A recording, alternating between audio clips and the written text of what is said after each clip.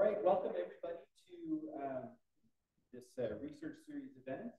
I'm happy to see that you've already been helping yourselves to some food. Please feel free if you want to get any more refreshments during the course of their time together, please do so. I'm very excited about this event. We have Professor Colton Fehr, who's a new member of faculty who was hired here just this last summer. And if you don't know yet, you'll probably be able to tell from the presentation. I'm going to tell you about it now. He's a prolific writer in the area of criminal law. And the topic for today we're talking about is moral principles as defenses. And I was just speaking with Professor Fehr, and he had mentioned to me that he's written something about a dozen articles around the theory of criminal defenses. And so this is a part of a larger body of work that he has been compiling over time. And he's telling me he thinks that there must be at least a book in this topic.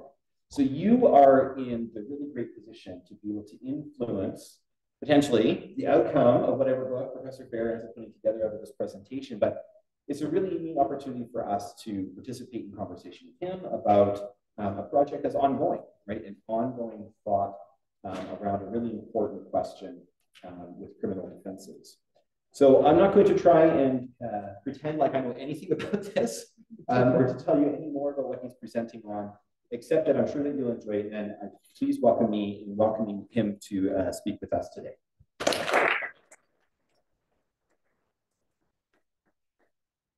Thank you, Professor Major, for that introduction. So again, my presentation is called Moral Principles as Defenses, and as you may know, if you have any exposure to the criminal law, in the Anglo-American legal tradition, criminal defenses are broken down as follows. So first, we define categories of defenses, right? And although there is limited dispute over what constitutes a defense category, the three that are commonly accepted are referred to as justification, excuse, and abuse of process.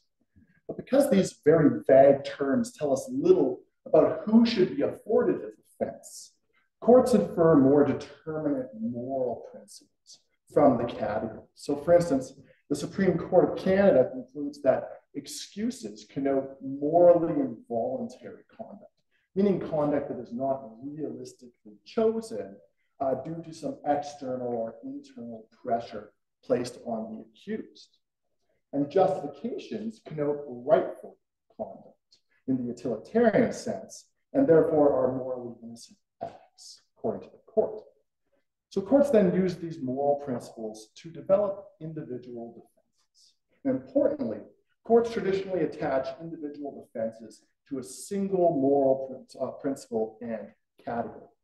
So self-defense is a justification that takes its form from the moral innocence principle, and duress and necessity are excuses developed within the moral voluntariness principle. And as I'll explain, which moral principle shapes an individual defense dramatically impacts how strictly courts apply the common factors that are relevant to justification and excuse defenses.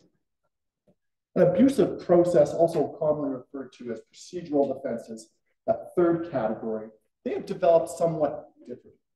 So from the broader category, the Supreme Court inferred two principles. So first, a prohibition against convicting accused where state conduct undermines the integrity of the justice system, presumably because the objective underlying the state act and its effects strike a grossly disproportionate balance. And then second, there's a prohibition against convicting an accused when the state's conduct prevents the accused from receiving a fair trial. And unlike justifications and excuses, these moral principles are not necessarily used to develop individual defenses.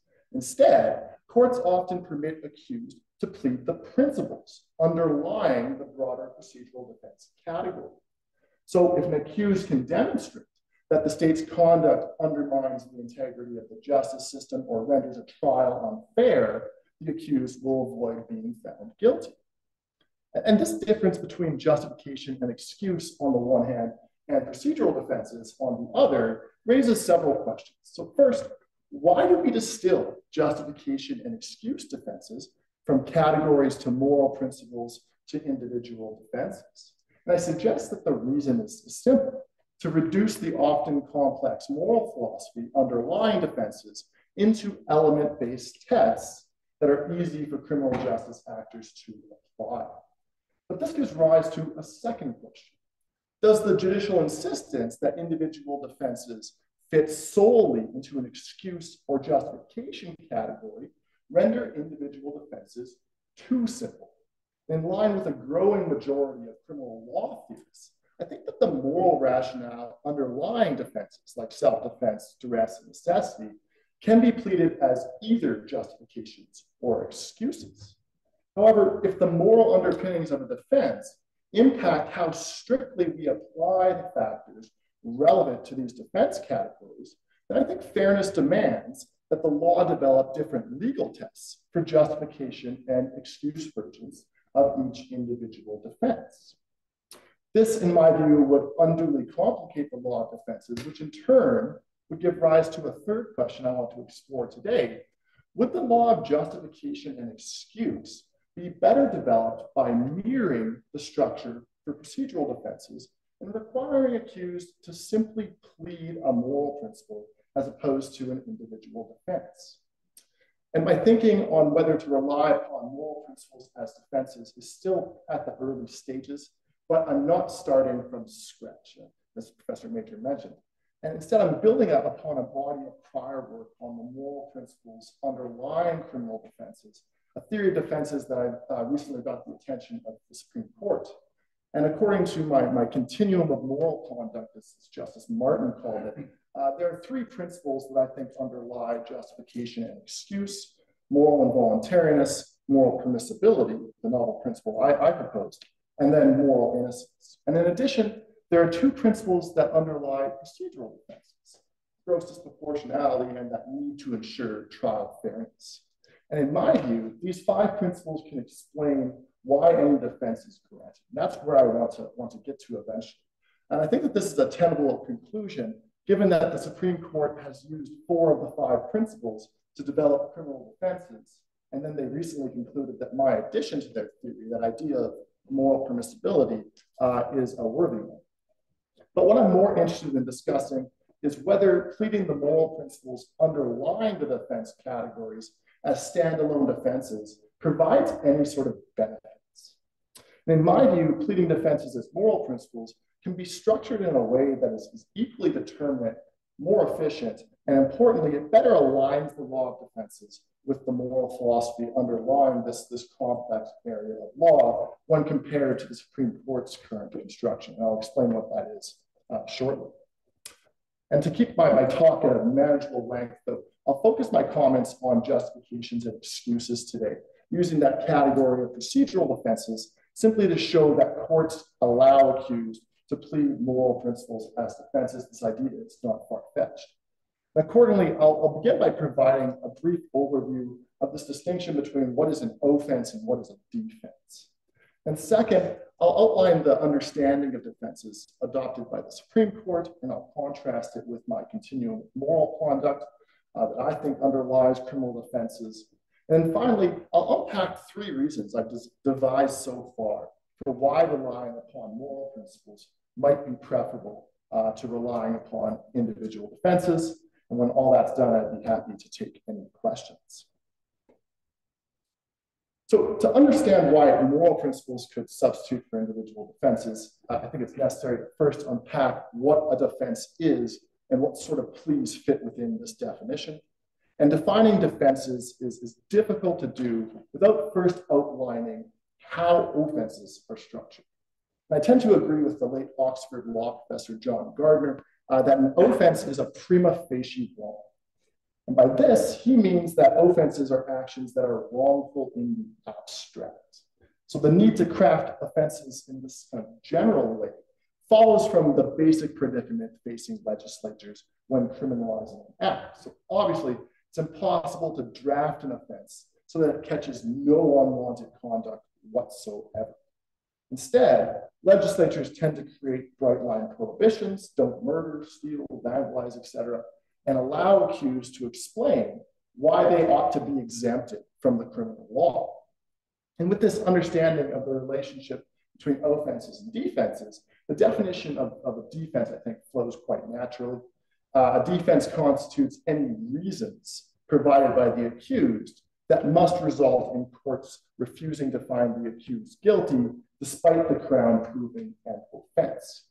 And two things should be immediately apparent from that definition. So first, it's broad enough to include justification, excuse, and procedural defenses, as each category involves some reasons being offered to be exempted from criminal liability.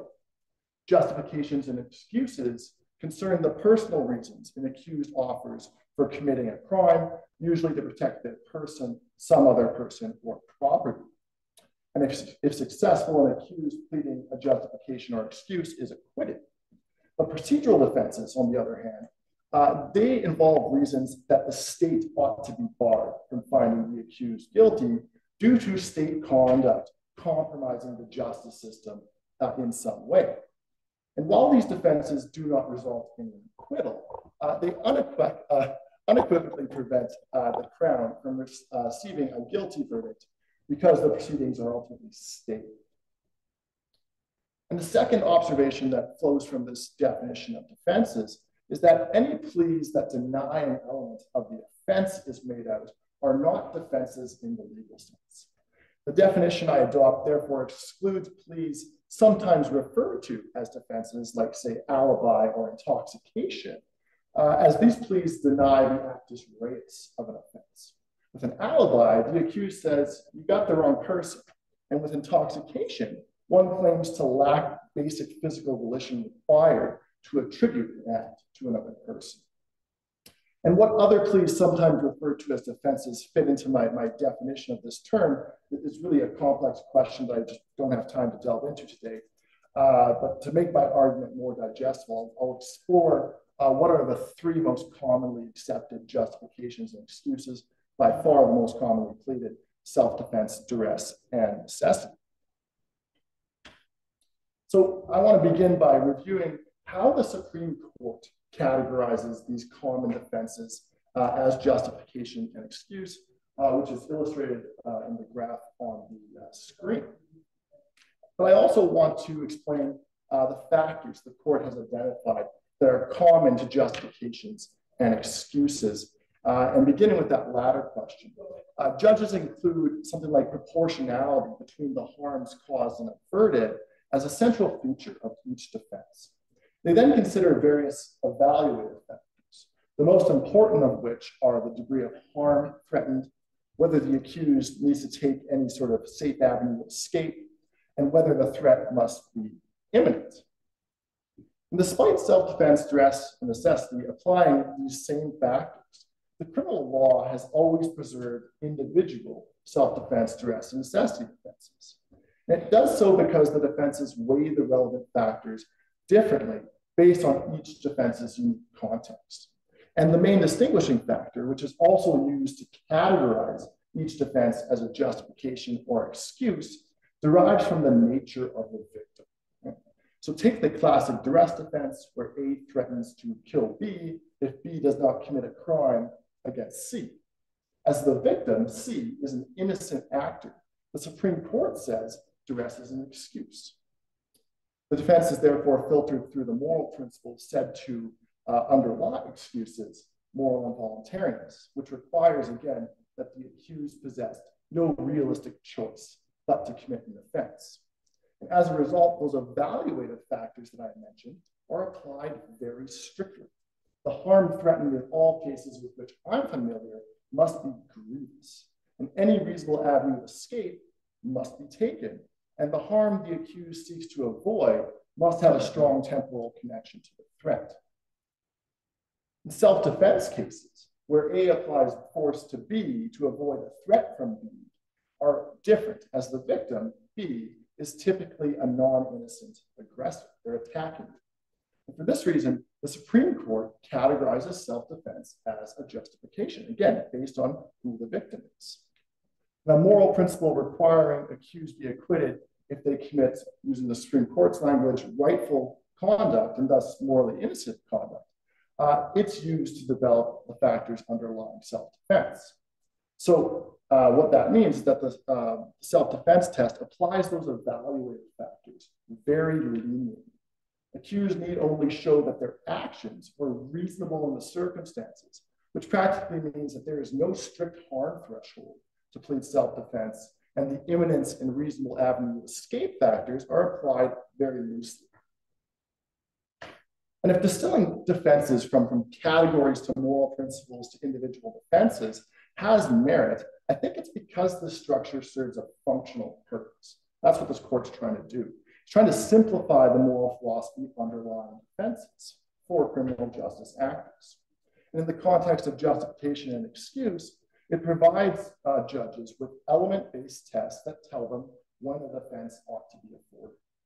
But categorizing defenses based on the status of the victim is quite a rigid structure that I think comes with a fairly significant cost, as it pigeonholes the moral rationale underlying individual defenses into one principle and category, as seen on the screen. And this is problematic if we accept, as the preponderance of scholars I think now do, that these defenses may be pleaded as either justification or excuse. And that takes us to my theory of defenses, again, the continuum of moral conduct, as Justice Martin called it. And when theorizing the moral rationale underlying justification and excuse, many courts and scholars employ a simple utilitarian balancing of harms. And this results in proportionality between the harms caused and averted, driving the moral reasoning underlying why a defense is granted. And my initial contribution to the literature began with a really simple observation.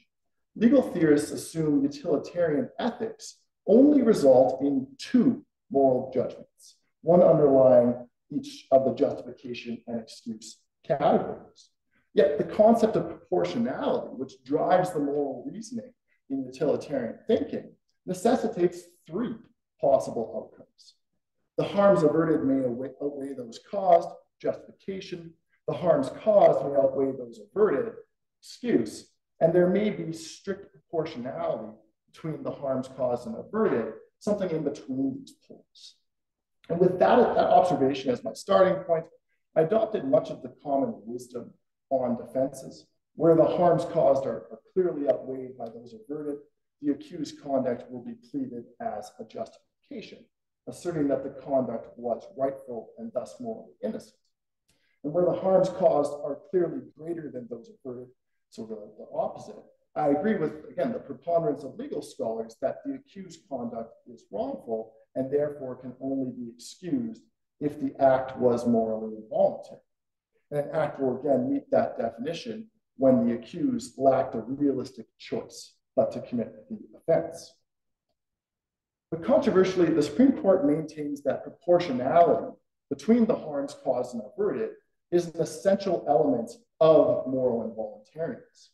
And this conclusion has been heavily criticized in the Canadian literature. And I think it's also inconsistent with the work of the philosopher from whom the Supreme Court purports to adopt the moral involuntariness principle, a fellow named George Fletcher. And he's one of the leading criminal law theorists from the last century. Fletcher thinks that conduct is morally involuntary if there was a threat to one's life and there was no realistic way to avoid the threat but to commit a crime, regardless of whether the crime caused more harm than averted. And Fletcher's view that proportionality has nothing to do with moral involuntariness is persuasive. I think the Supreme Court just fundamentally misunderstands Fletcher. So consider two examples where in the first, the accused kills one person to avoid being killed, while in the second, they kill two people to preserve themselves. It's really unclear to me how the first act could be morally involuntary while the latter act is not. The option of dying, I think, according to Fletcher, is never a realistic choice. It may be the noble choice in those scenarios, but excuses based on the etymology of that term admit that the act is wrongful. And if the wrongful act is not realistically chosen because of the most basic emotional response of self-preservation, the moral involuntariness principle, as Fletcher understood it, requires a defense be granted.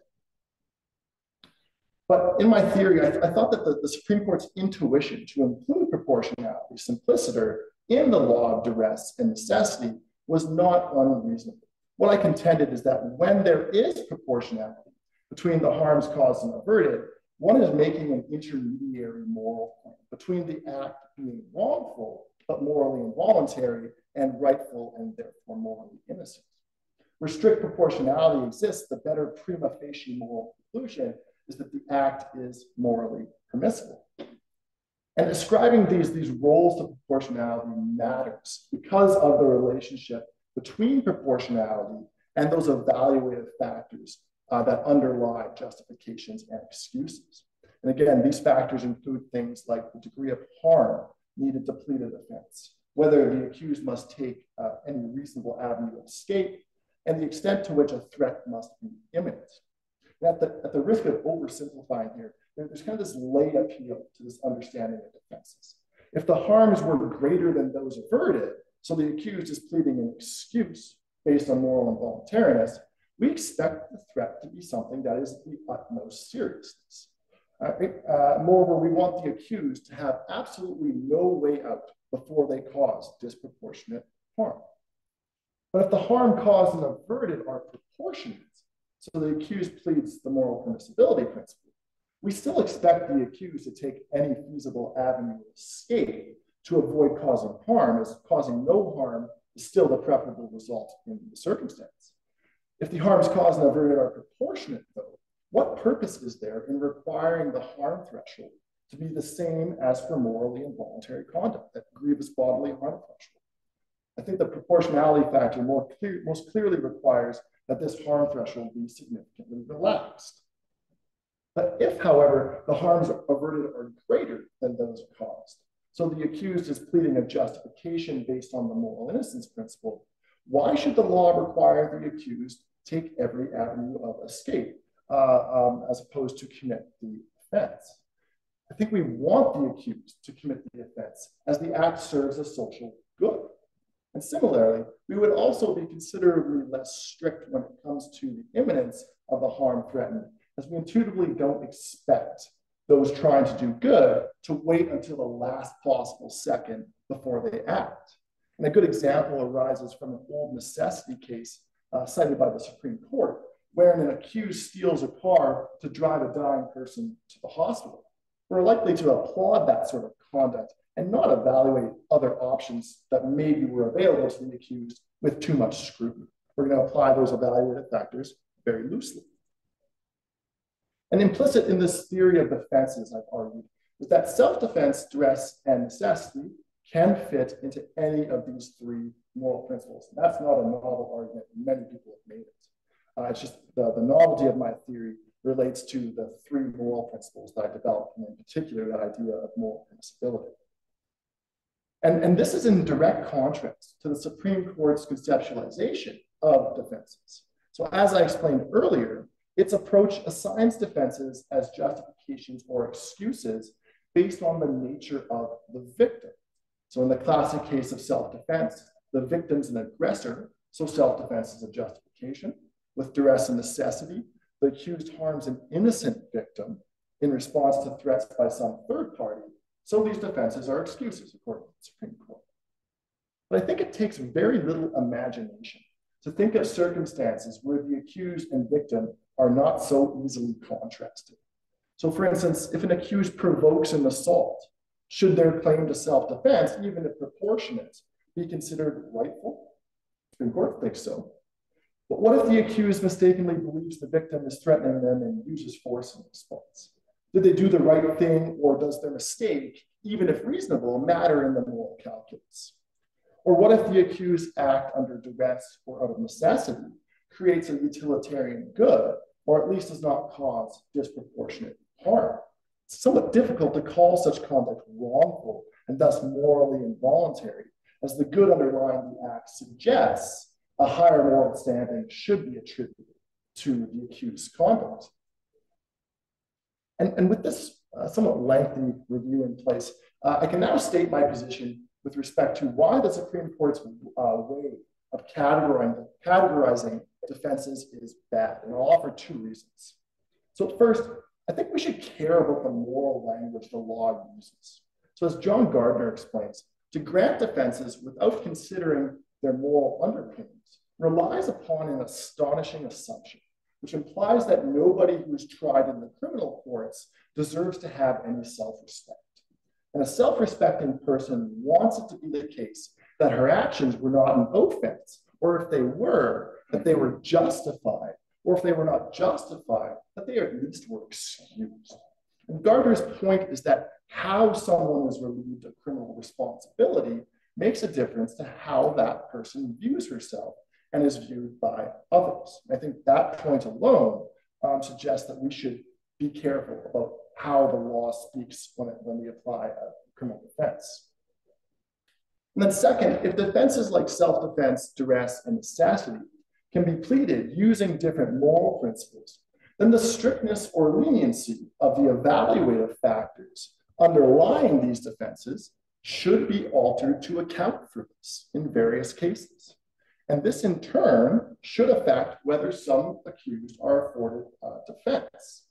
Now, I'll review another example in detail later on when I discuss the moral gaps that I think exist in the current law of defenses. But I think this proposition is sustainable as a matter of logic, as proportionality seems to dictate or have a very good relationship with how strictly we apply the evaluating factors underlying defenses. A theory that ignores proportionality's role and instead categorizes defenses based upon the status of the victim is highly likely to provide unprincipled barriers to proving defense.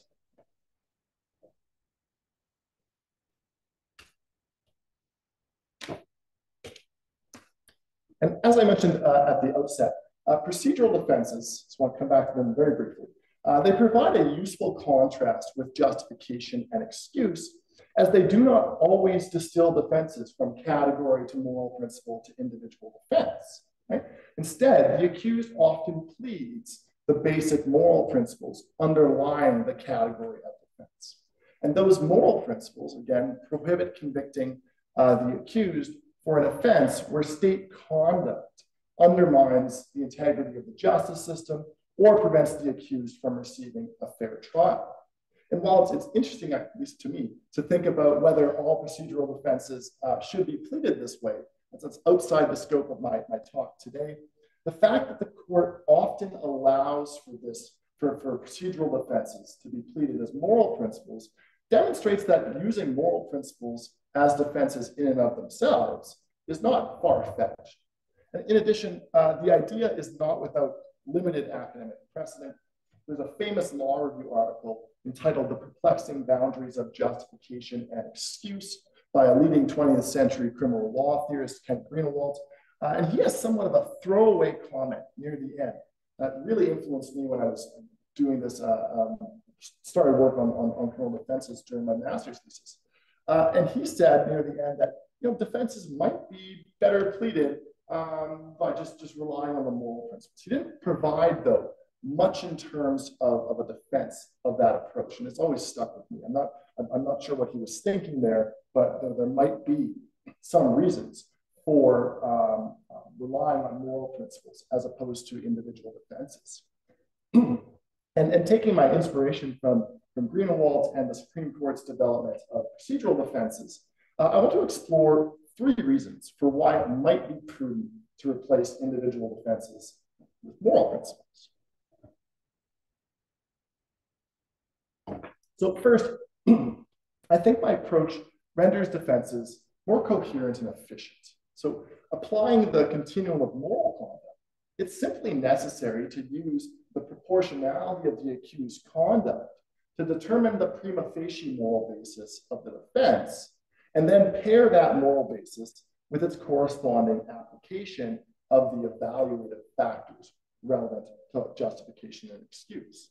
And this approach, I think, has a clear advantage over the court's approach, the Supreme Court's approach. It allows for the moral basis of the accused's actions to be assessed holistically, not artificially restricted based on the nature of the victim.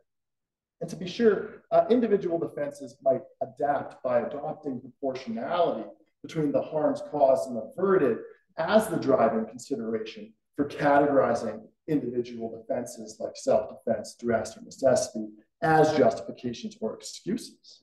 And while I think that would be an improvement, it would require the law to adopt multiple legal tests for each individual defense so as to track the relationship between proportionality and the other evaluative factors relevant to defenses. And as my continuum of moral conduct already serves that purpose, further reducing moral principles to individual defenses seems redundant and inefficient. So second, relying on a continuum of moral conduct is preferable because I think it's likely to prevent legal decision makers from relying upon other less transparent legal advices to fill the inevitable moral gaps that arise in the law.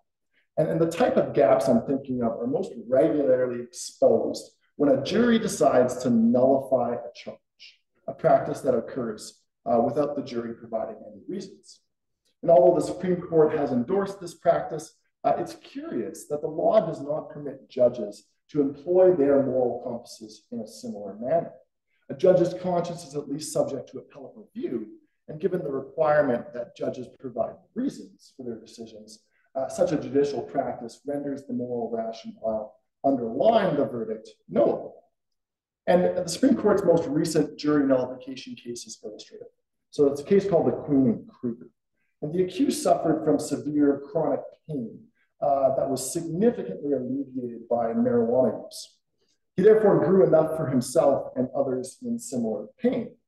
And notably, as the facts leading to the charge arose in 1999, the law had not yet legalized any use of medicinal marijuana.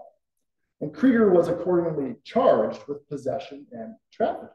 And despite clearly having committed these offenses, several jurors stated that they could not, in good conscience, convict Krieger. And the reason is obviously that it's not right to convict a person for consuming and sharing medicine necessary to alleviate a severe medical condition, unless the state provides some clear reason to do so, and it didn't seem to. And while I think this rationale could readily fit into my continuum of moral conduct, it doesn't fit into the Supreme Court's victim-based conception of defenses. So Krieger's decision to alleviate human suffering far outweighs any detriment caused to society by his limited trafficking in marijuana, I would suggest. And as Krieger and his colleagues had no legal means to obtain marijuana, it was also reasonable in the circumstances to grow it strictly for medicinal purposes. And Krieger's conduct therefore fits quite squarely into that moral innocence rationale, as the harms averted are greater than the harms caused, and his actions were otherwise a reasonable response to a threat to his and others' well-being. It's nevertheless true that the Supreme Court's inflexible approach to defenses prevented Krieger from pleading necessity, hence why he relied on jury nullification. He didn't plead any defense. The court's strict requirement that an accused prove that the threat was perilous provided a barrier, as the accused's medical condition was not life-threatening. And the court's conception of necessity, again filtered through the concept of moral involuntariness, requires such a thing. But he didn't have a defense, even though he ought to. And again, if the continuum of moral conduct were employed, accused would not have to worry about these types of moral gaps that creep up in the law, and therefore would not need to run a trial on a hope and a prayer that a jury will agree that the law ought not be applied to them. Instead, they could be explicit about why they should be acquitted. And this approach, I think, aligns with both of the reasons I offered for abandoning the Supreme Court's current categorization of defenses. So first, it respects the accused as a person, right? And it does so by allowing the law to communicate the moral rationale underlying the accused's action and letting that serve as the basis for an acquittal.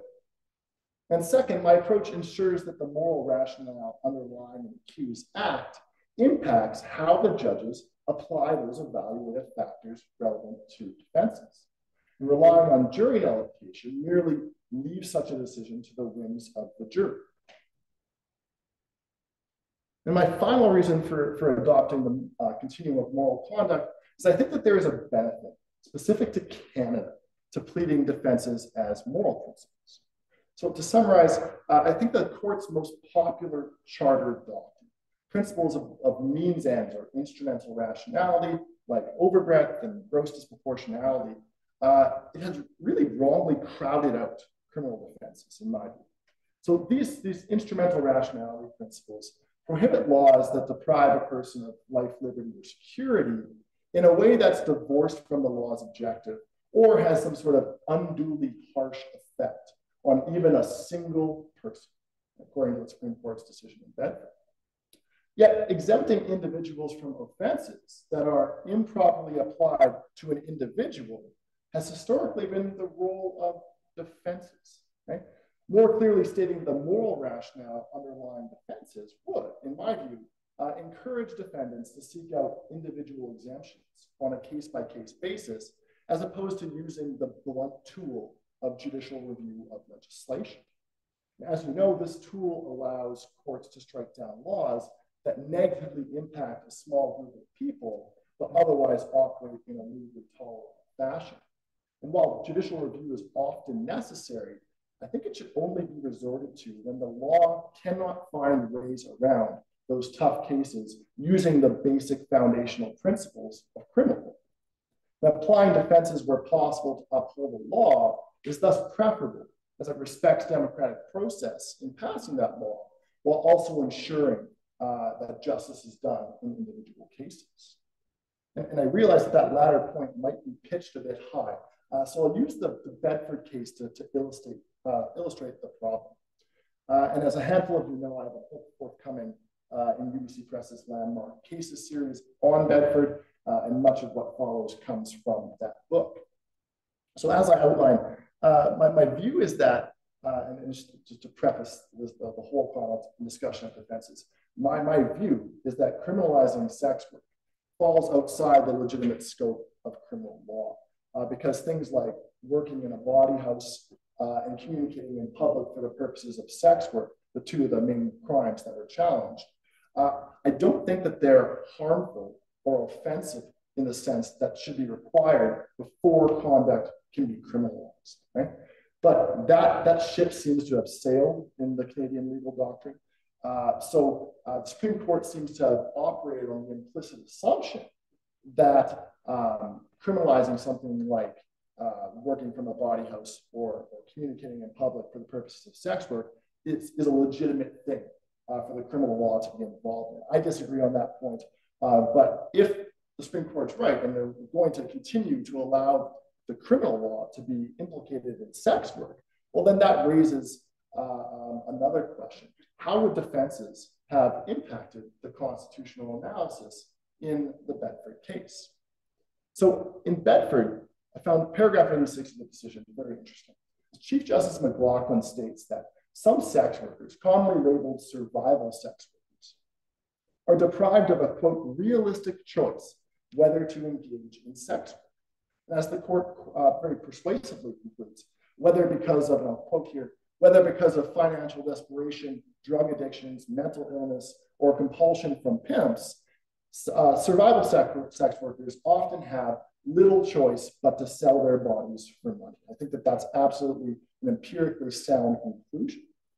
Yet, if a sex worker has no ability to choose her work, it seems probable, given the alarming amount of violence, again, detailed in Bedford, that the Supreme Court rightly found is faced by sex workers from pimps and johns and so on, that she also has no realistic choice whether to commit a safety-based offense, such as screening her client's health before hopping in their car or working from an indoor establishment.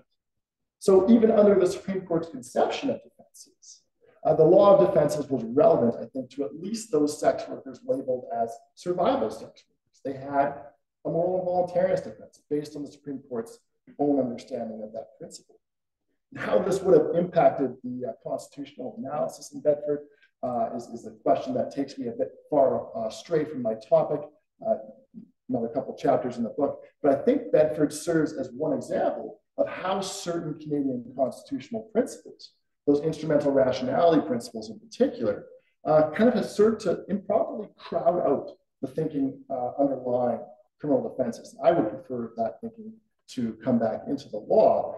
And if we stated the law of defenses as moral principles, I think it would be easier for defendants to see where their claim can fit within the traditional structure of the criminal law, as opposed to, again, resorting to the blunt tool of judicial review. I think we should only use that when the criminal law can't otherwise get rid of the bad cases, so to speak.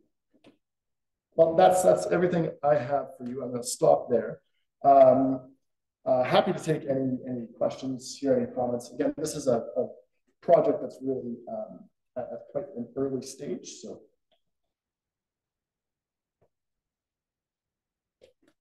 I was just curious how you conceive of this meshing with judicial activism. Do you think that this expands judicial activism or not? well, in Canada, we have the charter, or Section 7, and it's been interpreted so uniquely. Going back to the BC Motor Vehicle Act reference, Supreme Court says we have, or the concept of fundamental justice has substantive concept, right? Very, very novel in constitutional or constitutions more generally. Usually, it's restricted to procedural content. And this alone has given courts the ability to really fundamentally reshape the law of defenses. And we saw that especially in a case called Rujic, 2001 Supreme Court, where the Supreme Court effectively diced up the duress defense and said, well, based on the principles of fundamental justice, a lot of these requirements just don't fit. So we're going to give you a new, different understanding of what duress is, and then strike down parts of this defense. So I would say already we have given courts the tools to be very active. And it leads to an interesting question I've written about a bit, and I think I borrowed part of this from Steve Kaufman at Dalhousie. This is fantastic work. But he makes the point that if there's a constitutional basis for excuses, and excuses, based on the etymology of the term, serve to provide a defense for wrongful conduct, and justifications apply to rightful and potentially permissible conduct. Well, if you have a constitutional defense or right to a defense for an excuse, doesn't it apply with greater strength that you also have a constitutional right for justification-based defense? So I think that whole rationale is already set out in Section 7, and it all flows from the Rujic case. So we've already kind of maximized the ability of judges to be judicial activists, so to speak, in this context. And depending on how you look at that question, though, too, if the judges were to say, look, here is the constitutional rationale, these are the moral principles underlying justification excuse, well, does that allow the courts then to actually be less activist? They can say, look, we're going to require you to plead a defense, do things on a case-by-case basis, that thing that judges are supposed to be really good at, as opposed to letting them wield this really, really difficult to control sword of judicial review. Right? It's like, think about what happened in response to Bedford. Right? You have the Supreme Court say there's an instrumental rationality flaw with the prior sexual clause. They result in overbroad or grossly disproportionate effects. But what happens? All you've done is said to Parliament is, based on this objective and based on this effect, there's something that's unconstitutional. Parliament comes back with laws that have many of the same effects, right? So wouldn't it just be better to kind of set out at the outset that here are the moral principles underlying defenses? It can let the common law develop a moral involuntariness defense for certain categories of sex workers. Someone like Mr. Krieger wouldn't be falling through the cracks.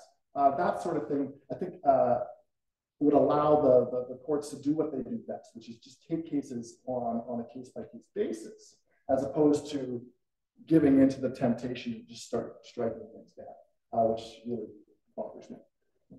Does that answer? Yeah. Okay, great, thanks. I think that the idea of a broader spectrum of proportionality makes a lot of sense to begin with, because again, it's a more adaptive, flexible system. But I feel like maybe your point about Parliament sort of speaking through how they articulate legislation about offenses there's a public policy component to certain offenses that the legislature is responding to some horrible act that happened in a court case and says we're going to act on this.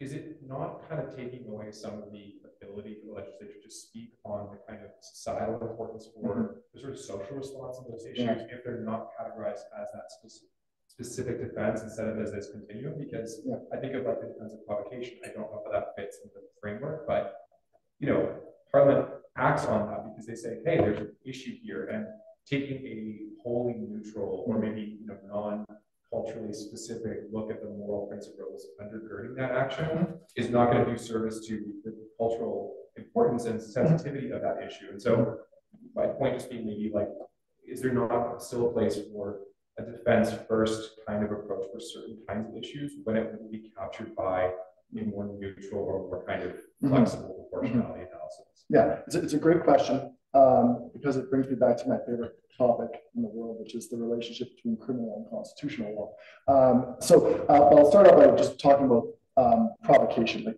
for one, and you asked quite rightly, where does that fit? And the answer to me is quite simple. Provocation is not a defense in the meaningful sense of the word. And you can see that just by looking at how it plays a role outside of Section 232 of the Code, which is the statutory defense, scare quotes.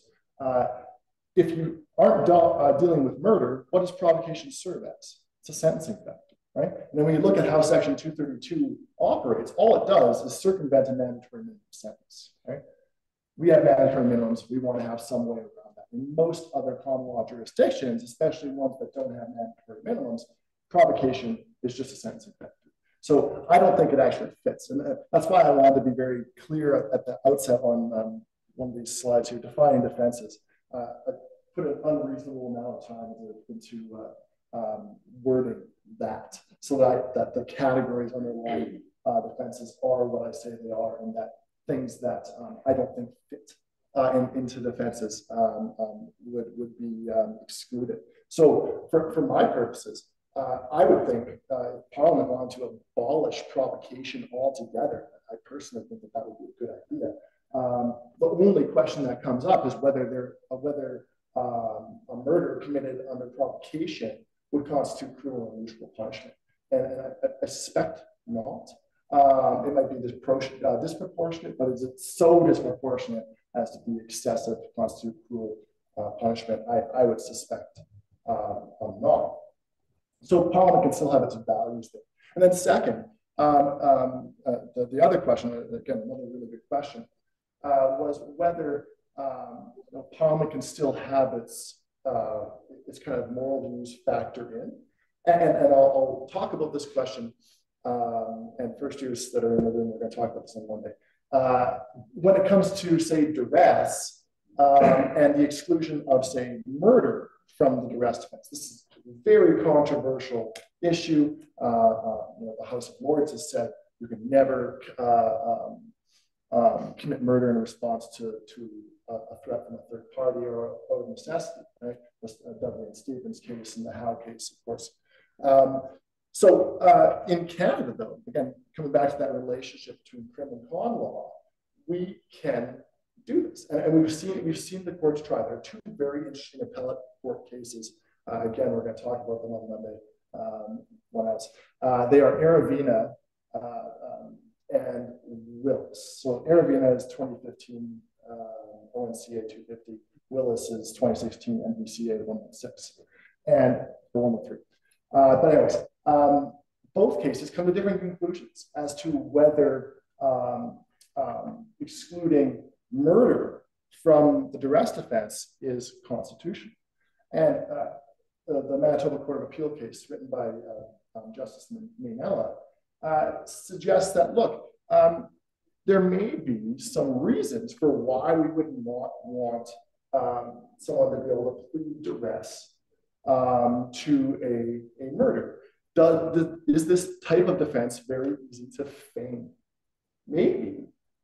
Justice Doherty, I think, came back at, actually, I think Justice Doherty's decision was first, but Justice Doherty's point was that there's precisely zero empirical evidence of that. Many countries around the world do not have murder excluded in the law of duress. So, but that would be one way where one means for the law for Parliament to try and impose its moral views.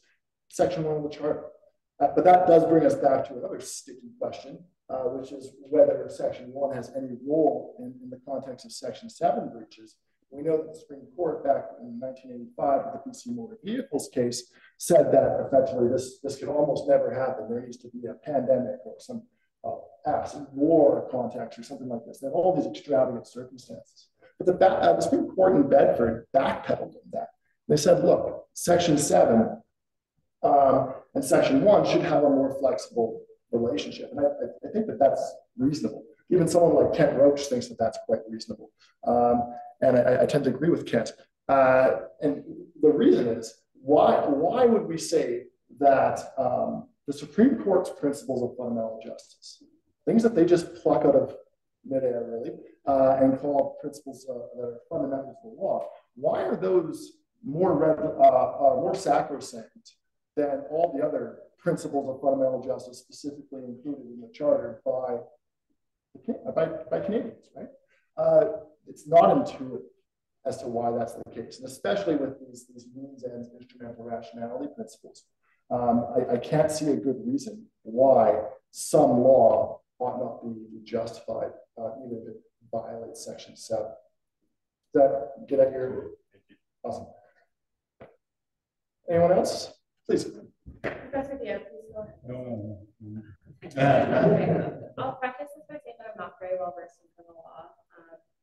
And when we're talking about proportionality, you brought forth the idea of the proportionality of under duress, or I can't remember exactly how you were saying it, but either you are killed or you kill someone else versus whether you are killed or you kill two others. And there's a proportionality issue with that.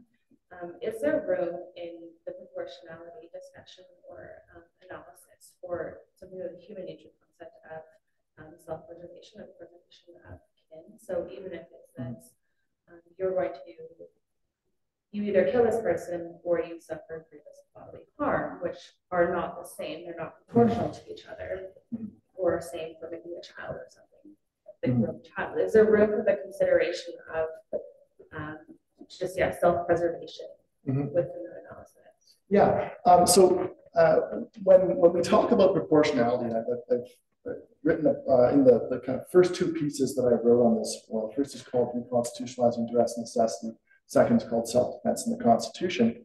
I want to have a generous conception of what is proportionality. So something like what message it would send to the community to require a person to not resort to deadly force, I think is something that you can factor into the proportionality analysis. The example I use, it's a bit crude, but that's the nature of the law of defense.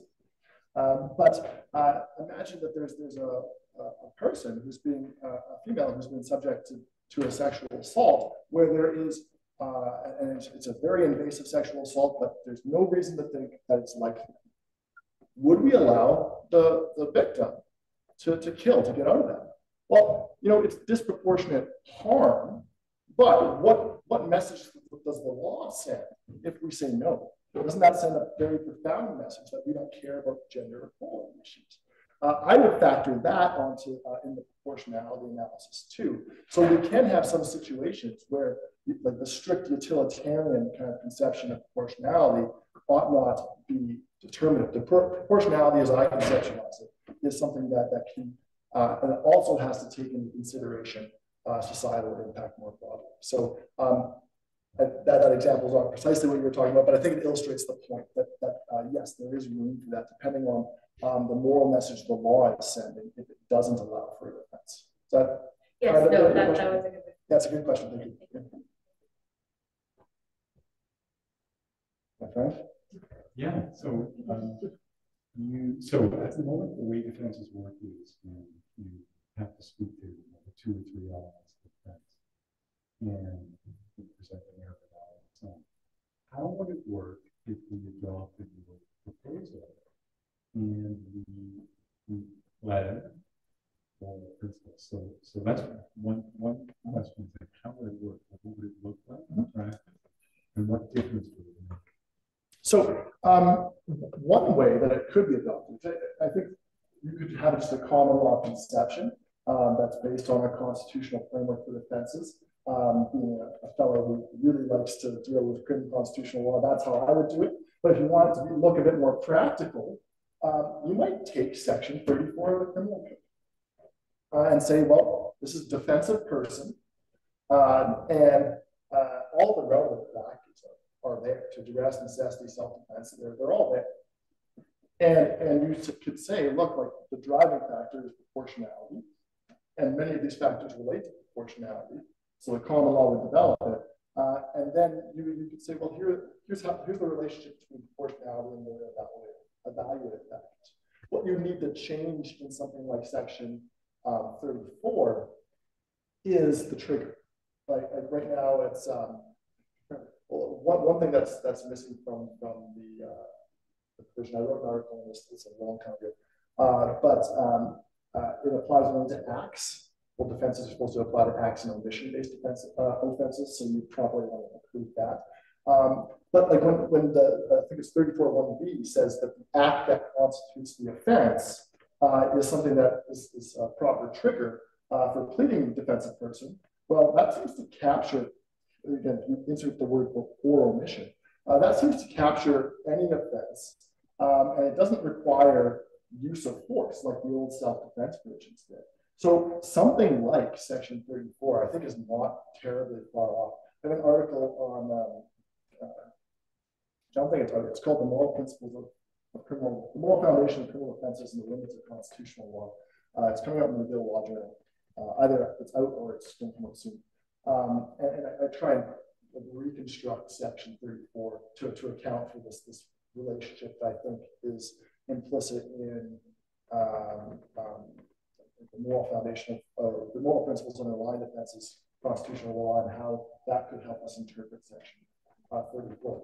It's such a vague provision, and I know firsthand from yesterday that students struggle with how to balance those factors, right? And lawyers struggle with how to balance those factors. So I think hopefully we get something from the court summary that tries to kind of explain that relationship between that I think is just self-evident between proportionality and the evaluative factors. Then the second question was effectively, why does that matter? I think I really have to fall back on those 2 points. And the first, I'm obviously a huge John Gardner fan, recently passed. But when I was studying criminal defenses originally, I was working with Kent Roach at the UOT. I was one of his master's students, and Kent was pushing, Professor Roach was pushing that sort of thing on me. And I read a lot of John Gardner. I just love this guy, the way that he can articulate very simply what the reasons are for why we grant defenses. And that one question, or one statement he had, that it matters for a self-respecting person what the law says when it communicates using moral language to you. That's always stuck with me. I think that that's a winning argument in and of itself. That if or when the Supreme Court says, duress and necessity are excuses, and therefore it's you did a wrong, but here's a defense anyway, get out of my courtroom. I don't think that that's adequate. And a little bit of a story. So one of the cases, not necessarily, but there's a case called the Queen Owl. That's a 2014 SKQ 402. And the Saskatchewan Court of Queen's Bench had an argument when I was an argument student about whether the exclusion of assault causing the assault with a weapon and robbery, which are excluded from the duress defense, whether those are constitutional. And I had a fact pattern where a guy was being told that he needed to go in and rob a person with this tiny little knife, or the other fellows were going to come and shoot him and leave no witnesses. Those are the basic facts. And I remember when we challenged the constitutionality of Section 17, I said, look, I'm not just going to try to read out robbery and assault with a weapon. I want that word excuse in the defense. I think that's unconstitutional. So I took a swing at it. And Justice Kovach, excellent judge, not just because he agreed with me. In fact, he didn't agree with my whole argument. He just said, no, I'm not going to the excuse justification debate. This is clearly morally involuntary conduct. Strike it down. The accused can plead duress, and he did. But then the Court of Appeal, or the Crown wanted to appeal it. And I said, no, I'm still going to go after the foundation of the defense. So I think that's where the real constitutional issue is. And then the Crown pulled its appeal before I could get into court on it. But I think it matters for the when I think about Mr. Allen. I say it looked like he went in to rob this place with a gun using with a knife, small knife, using the minimal amount of force. He told the cashier what's going on, and then he left to go back into a living prison, which was his car. I think that seems like he did something good in the whole circumstance. He had no idea what was going to happen to him after that. In fact, he could have been killed. He almost was. To me, we shouldn't communicate by saying what you did was normally involuntary. We should actually assess the morality of his action. And I think that what he did was at the very least permissible, not rightful. It was a tough circumstance, but we should allow the law to communicate morally like that. And then there are other cases. And the Krieger case is one example. But there are other cases where a person might have a threat from a third party, where maybe we want to allow the defense, despite there being some sort of lowered harm threshold. And the Supreme Court now has built that in to its duress defense, but it still maintains that moral involuntariness underlies duress. So just back that up a little bit. So the Supreme Court says that there is a relationship between proportionality, between the harms caused and averted, and the threshold of harm. The Supreme Court has said that bodily harm, being harm that's not transient or trifling, like really low threshold, that is sufficient to plead duress if the harms are proportionate. But that begs the question: how the hell is some threat of harm that's not transient or trifling engaging your will? It doesn't. It makes no sense whatsoever. So there's got to be some other moral principle doing some work here. But what I said is, well, oftentimes it's the permissibility principle. It's when we have a balance between the harm caused and averted, and when we have this kind of gut instinct to lower that harm threshold. Well, that's proportionality doing some moral work for you. We should recognize that. So I think that there are potential cases where that would make a difference. The easiest one to pick on was Krieger, because the Supreme Court seems to have these very, again, one else will talk about this next week, but we have this very strict proportionality and imminence requirement under the necessity defense, but then things get a little looser when we talk about duress, because the court has had more opportunity to deal with the duress defense than the necessity one. Last major case for duress, 2013, 2001 for necessity. So will we have some revision the next time we see a necessity defense? I really think so. Does that get at? Yeah. Thanks for the questions, Professor Deb. Yes. You talked about the sort of the person right there for legal.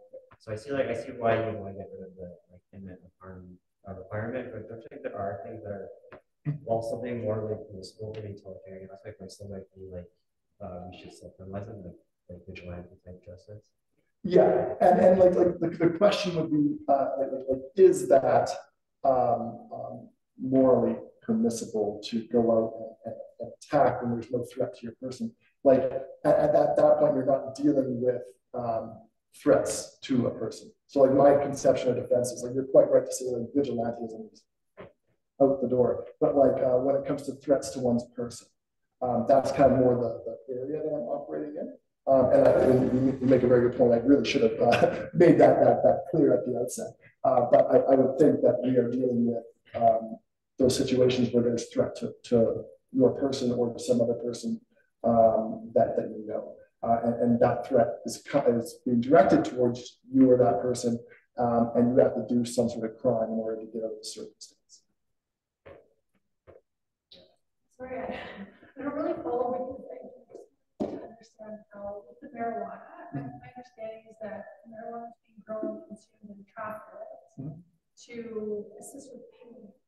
So would the threat Like, I don't understand what the threat is. Yeah, well, the threat is like is internal to each person. It's their, so it doesn't have to be external. yeah. Oh yeah. I think I mentioned at one point, like really early on, maybe it got glossed over it. But a threat can be internal. Usually, internal threats come in the context of, say, the mental disorder defense. But sometimes they creep up in the law of necessity too. And Kruger is a good example of where that threat is internal. And there was just nothing those fellows could do about their illness. There was a group of people, and they couldn't alleviate that condition. I forget what illness they had, but they couldn't alleviate it, but for using marijuana. And it was before like any medicinal marijuana use was even allowed per regulations. Now, thankfully, I think maybe like shortly after Krieger, that's now allowed. So the issue kind of falls by the wayside. But it's one illustration of how, again, like what I call moral gaps arise in the law. And sometimes they can be definitive in the sense that they prevent you from proving an offense. And one might even go back to Dr. Henry Morgenthau. Like he had his charges nullified in the 70s twice, I think. And then finally, when the charter comes around, he uses that tool. Well, maybe in that context, one could, like many other jurisdictions do, try and wrap the law of necessity up into that issue. But the courts just never really try. And some jurisdictions will do that, at least when there's a threat to a person from the pregnancy. It can lead to a very artificially, a really weak necessity defense in that context. So maybe that would be one of the situations where judicial review would have been appropriate. But in the context of something like Krieger or sex work, perhaps this is not it's not necessary to fall back on judicial review if we can craft a more morally rich law of defenses. So I think I saw two hands pop up. That was here and then. Yeah, I'm wondering if the use of pardons and exonerations has any role to play in this morality analysis and framework. Yeah, no, it's a great question. And this is really annoying. I'm sure many of my students I wrote a paper on it. So it's in the 2022 maybe national law review. Because the issue kind of arose when it came to marijuana being legalized, and then people wanting pardons and exonerations, right?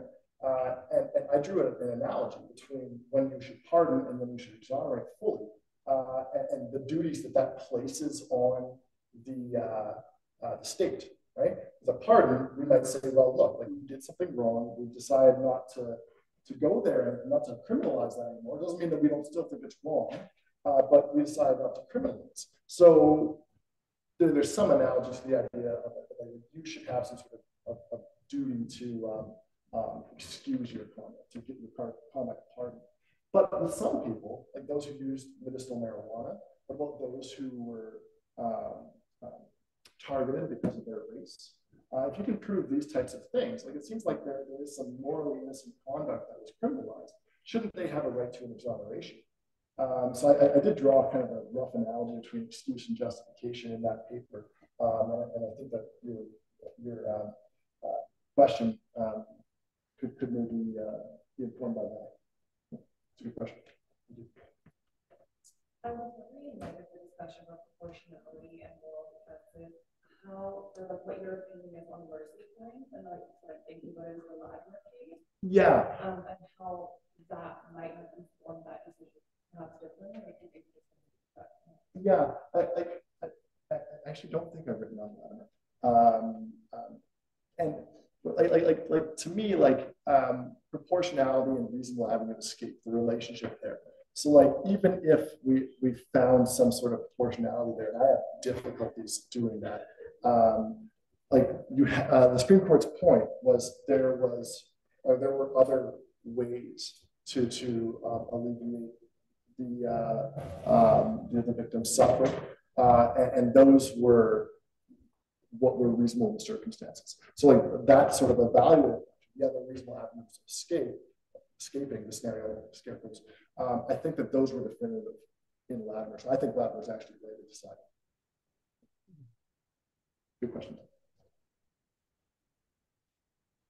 Yeah. I'm going to go back to the practical side of things for a Yes. little bit here.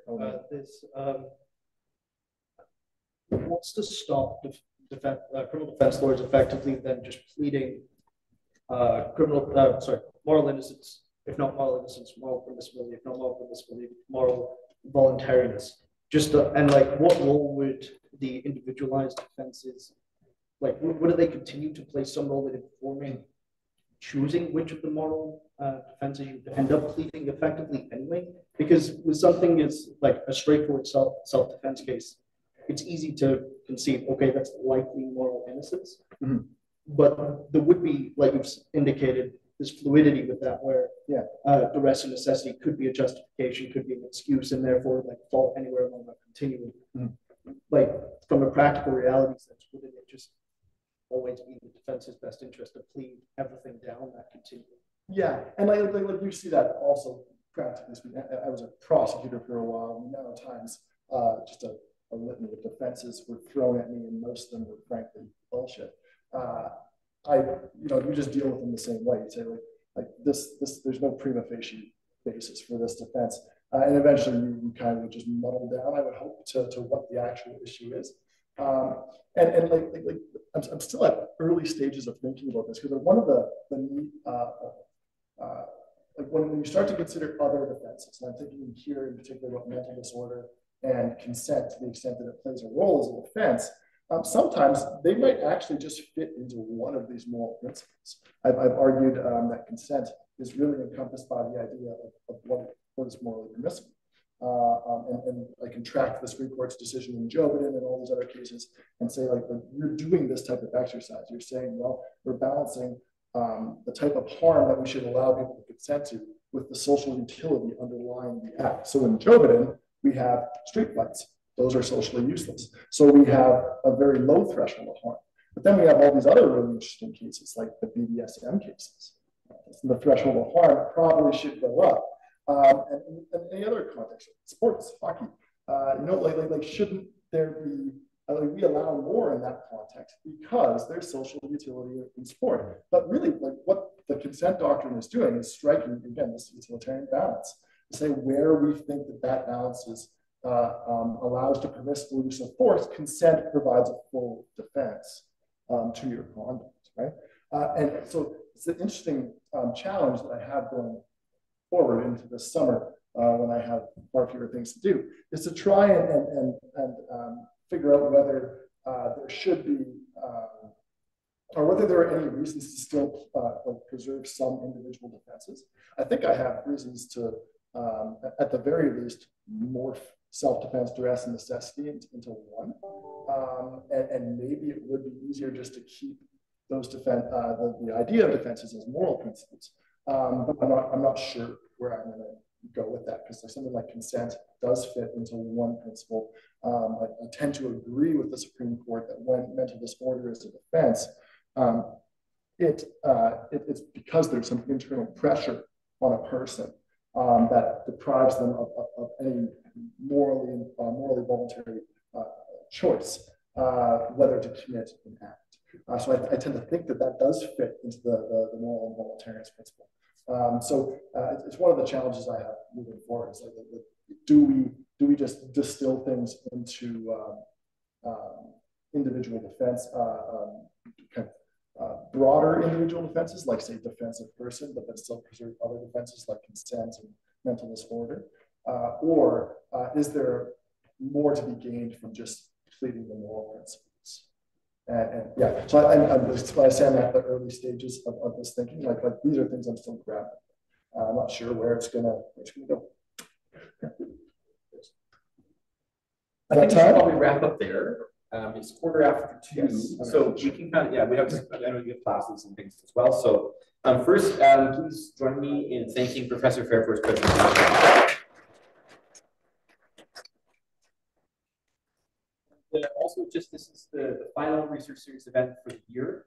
So I just wanted to say a few thank yous. I wanted to say thank you to all the people who presented, So thank you to Professor Fehr, to Professor Maharaj, to Professor Chambers, to Professor Diab, to Professor Hunt, Professor Gauthier, Professor Sam Beswick from UBC.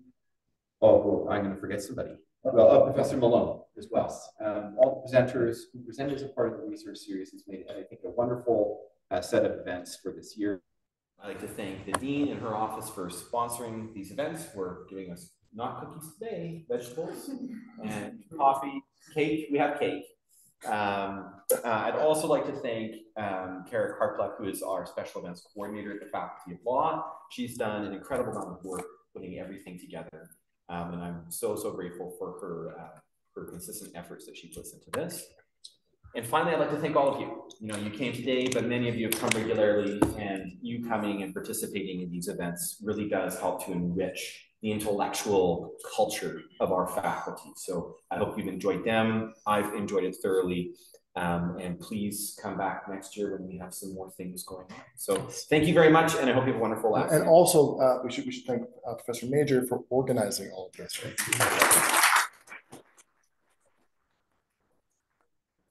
So please help yourself before we go.